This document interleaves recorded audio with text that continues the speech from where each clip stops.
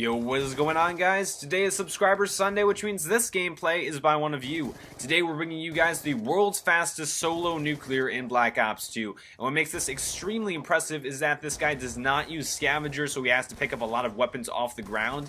And also he does not use C4, so he's not just getting a 7-man multi-kill right off the bat. Of course, this is going to be in hardcore Nuketown domination. You really can't get this in that many other game types.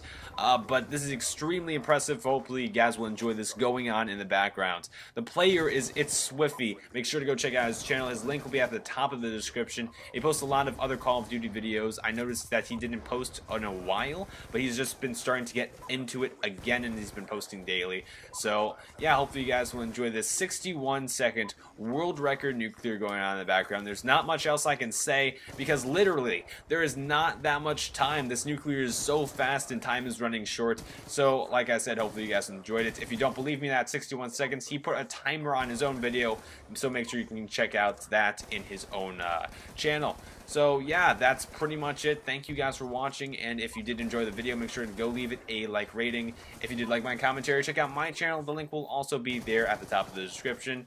And yeah.